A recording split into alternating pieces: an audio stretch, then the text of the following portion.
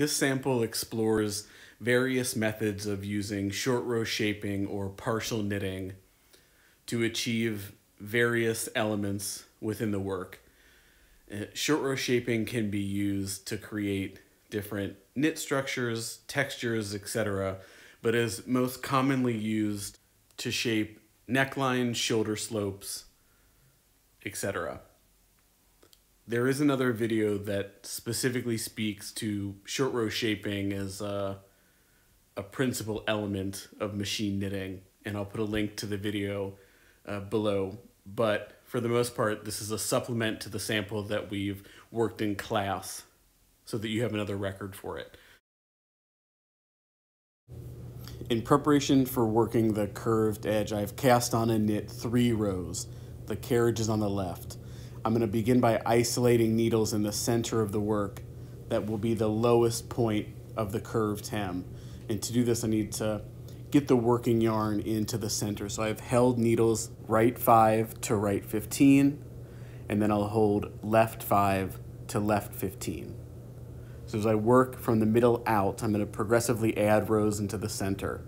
So to prevent an eyelet, I'm going to wrap the needle on the carriage side and then return the needle opposite the carriage side to work, and continue working in this way until I've got 4 needles left in work on either side. If I don't wrap the needles on the carriage side of the work, when I knit back, an eyelet will form. So wrapping will help to prevent this. And we'll speak a little bit more about this as we work our way up the sample. But what's happening is that I'm progressively increasing the length and the width as I put additional needles into work as I knit back and forth.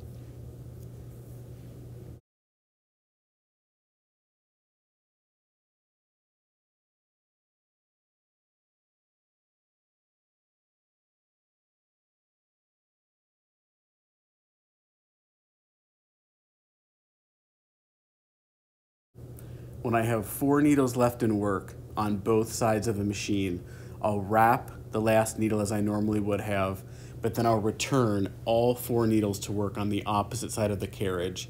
This will level off the curve a bit and give me that shirt tail effect. I can do the same on the opposite side, and you can see here a bit how that curve has taken shape. I'll knit a couple rows to separate this sample from the next, and then we'll work the more traditional short row shaping. So here in short row shaping, we're basically knitting in a wedge that's going to change direction in the knit. So when we work short row shaping, we're going to hold multiple needles opposite the side of the carriage. So here I've held 5 on the left, I've knit across, and it's skipped those last 5. To prevent an eyelet, I'll wrap the last needle held before I knit back across to the right. With the carriage on the right, I can hold groups of needles on the left, so I'll select another 5, knit across, wrap the last needle, and knit back. I'll repeat this across the whole width of the knitting, working in groups of 5 stitches at a time.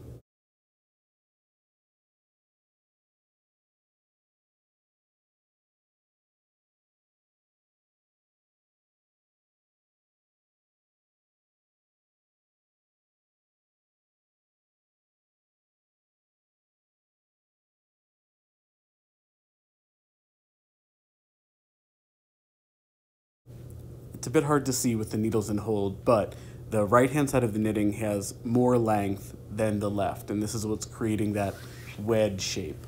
So if I set the carriage back to N, I can knit across, and all the needles will knit, even if they're in hold, doesn't matter. So here you can see a little bit better that the right-hand side is much longer than the left.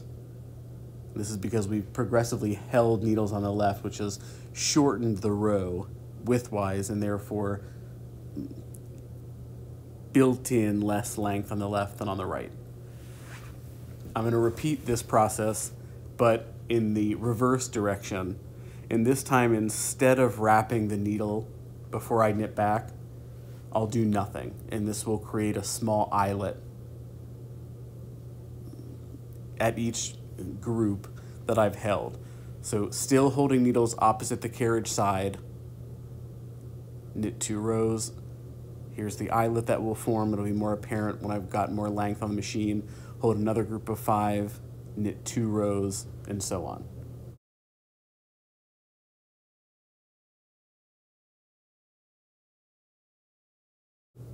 After I've knit a few rows, just to get access to this on the machine, you can see those eyelets that have been formed that otherwise would have been prevented had I wrapped the needle.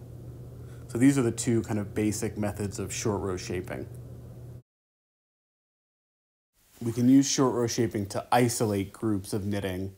And in this example, I'm pulling everything opposite the carriage to hold, with the exception of the 5 needles on the carriage side of the work. I'll knit 4 rows so that the carriage is returned to the right-hand side, and then I'll bridge in the 5th row to the next section of needles by drawing those back to work, knitting the 5th row, and then returning those 5 that I've started with back to hold. This bridged row is also the first row of 4 before the next bridge to occur across the new set of needles. So counting this first row, I'll knit 3 more. 1, 2, 3. This brings me to 4, and then I'll bridge again in the 5th row, which will be the first row in the new group, but the last row in the existing group. So I haven't broken the yarn. There's going to be a float in between all of these open sections. And to avoid the float, you have to break the yarn and knit each portion with its own end.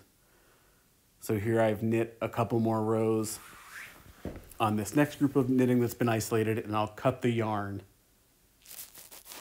so that I can create a vertical buttonhole without the float.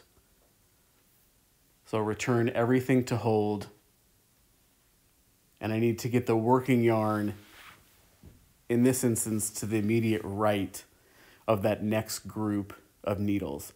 So I'll insert the yarn where I want it to pick up knitting when I push these needles back into forward work, and knit 5 rows. So this time I'm knitting the full 5 instead of bridging in the 5th row, because I'm using a separate end each time. So after I knit this 5th row, I'm going to repeat that same process, pull everybody to hold, and move to the next group with a new end of yarn.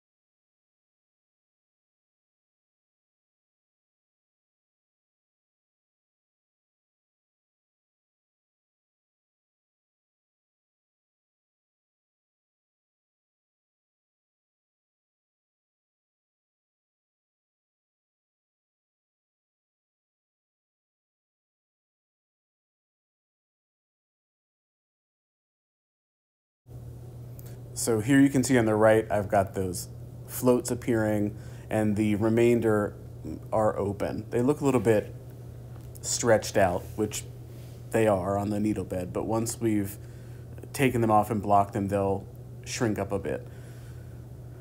The tough part would then be weaving in all of these ends, which takes a bit of time, but is the option here to avoid the float in the buttonhole. So the next sample that will work is a variation on this to a degree, but because of the way that certain groups of needles are isolated and then knit in succession, it's going to create some interesting kind of wave-like patterns and this open lace work effect. So to set this up, though, we need to put a few needles out of work to allow some runs or ladders to form. So I'm going to isolate groups of 4 needles or 4 stitches, and on the 5th stitch I'm going to transfer it to its neighbor and then put that needle out of work so a run will form. The first step is to isolate just the group of needles closest to the carriage. I'm going to pull everybody else to hold. And with this last group, the only one being in work, I'm going to knit 6 rows.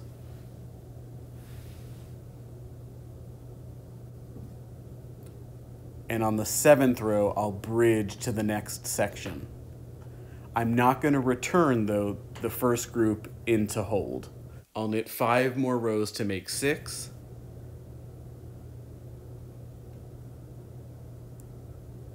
And then bridge to the 3rd. And this time, before I continue knitting, I'll pull the first group into hold.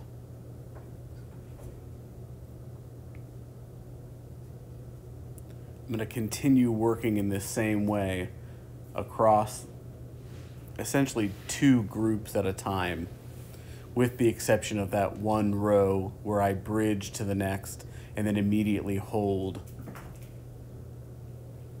that what becomes the 3rd group. So because I'm knitting across 2 sections at once, those floats are going to draw up the adjacent section and make this wave-like effect. The point here for this sample, and I'm sorry it keeps going in and out of autofocus, I can't seem to figure out how to adjust that, is for you to understand how you can move the working yarn through this technique of bridging kind of back and forth. So you can certainly use this experience as an opportunity to iterate new knit structures using this hold method, which I would certainly encourage you to do.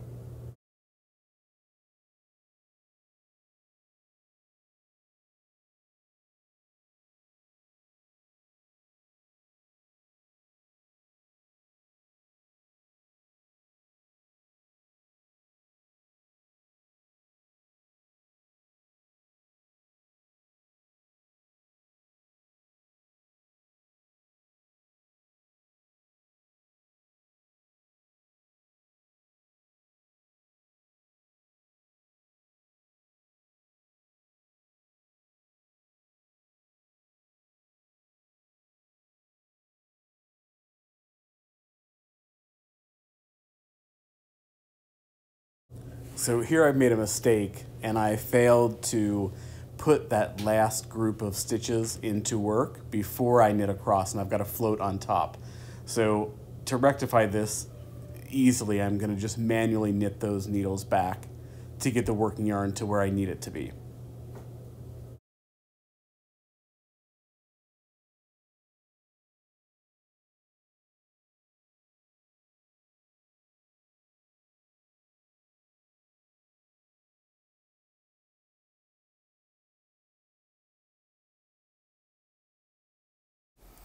So here you can kind of see how those successive groups of needles are knit together, form this wavy lace-like effect, utilizing those floats.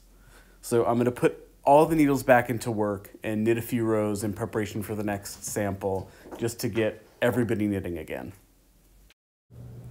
This next sample is how to work bobbles, or raised bits of texture on the knit side of the work. I'm making these in a bit of a random spot, but in class we've made them more uniformly. So the first step is to hold needles opposite the side of the carriage to get the working yarn into that group of 3 needles that we'll work this extra length into. I find it easy to put a little bit of downward pressure with the transfer tool by pushing it through the 3 stitches directly below the loops on those needles that'll knit, and then knit 4 rows. You can then pick up those 4 stitches that you've grabbed with the transfer tool, which is much easier said than done, and hang them back on those same needles to trap that bit of extra length together. And then we'll bridge across to the next instance of the bobble, depending on the effect that you're going for in your pattern. So I've bridged across. I'll hold everything to the right with the exception of the needles that I want to create the bobble across, and then repeat all of these steps again. You can work this same effect without rehanging those initial stitches, or in this instance the stitch from the row below, but the bobble might not be as pronounced, or that arch of excess length will just kind of float across the top of the knitting. experiment, see what might work best for you.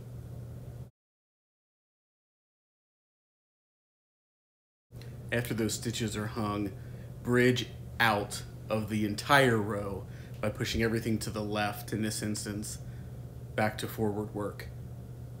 I can then cancel hold on the carriage and knit a couple rows. I'll repeat this again in the center of the work. It doesn't look like much from the knit side, but it has trapped those extra rows in a clustered bit right on the front.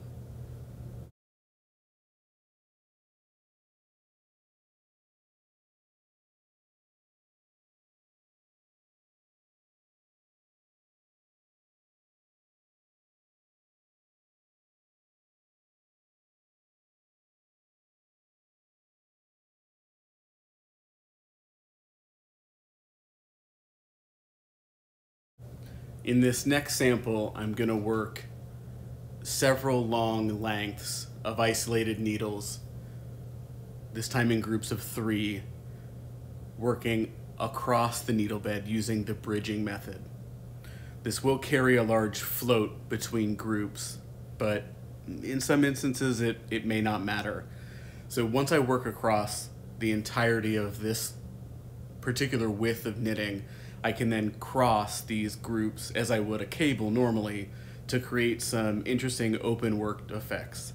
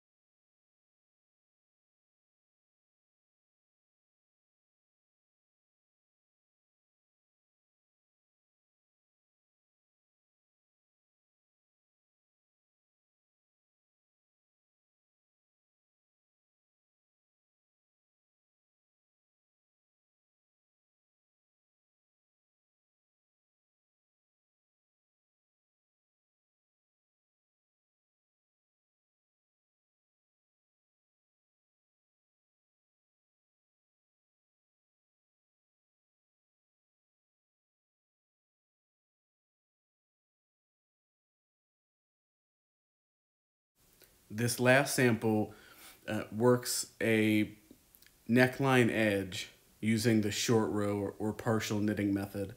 So instead of decreasing to create the shaping, we'll put needles into hold. I have to divide and knit the neckline. So I'm going to start on the carriage side, and I'm going to bring everything to the left of 0 out, plus 3 additional needles on the right hand side. These center 6 needles indicate center front, or that flat bit of the neckline edge. I'll knit 1 row and wrap the last needle held before I knit back to prevent an eyelet. And now I'm going to start decreasing. So I'm going to pull a needle opposite the carriage to hold position when the carriage is on the right, and knit 2 rows, remembering to wrap in between to prevent an eyelet. I'll keep working these short row decreases until only 8 needles remain in work. At that point, I'm going to knit up the side neck and knit straight without wrapping for 8 rows. After that 8th row, I'll bind off what in this sample will serve as a reference for the shoulder seam.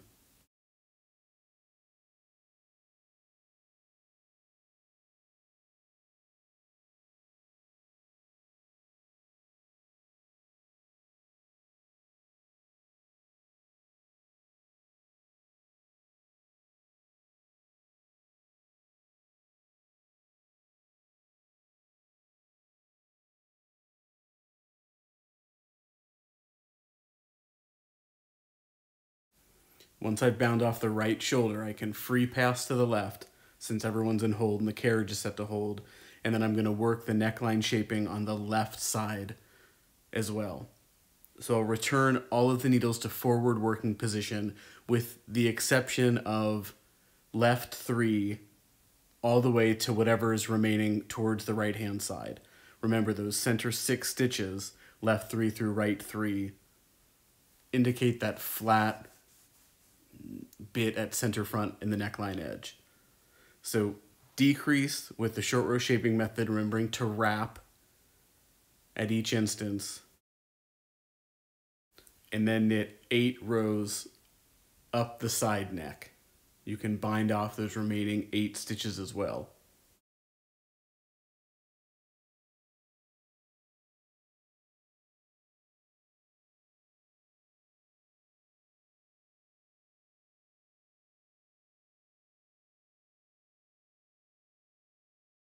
At this point, the center front and all of the initial shaping for the bottom of the neckline curve remain on the machine. All that's left to hang to complete this neckline is that straight bit of the side neck that we've knit. Stretch the side neck slightly and hang each row 1 stitch in from the edge. Make sure that you're hanging the left and the right side across the same number of needles. It's important here to make sure that you're only picking up that last column of stitches, keeping in mind the 3 to 4 or 2 to 3 pickup ratio, because at this point we're hanging rows to stitches. After everything's hung back on the machine, we're going to knit 4, 5, or 6 rows, preferably at a little bit of a tighter tension, to create a single band that will roll or curl in tightly.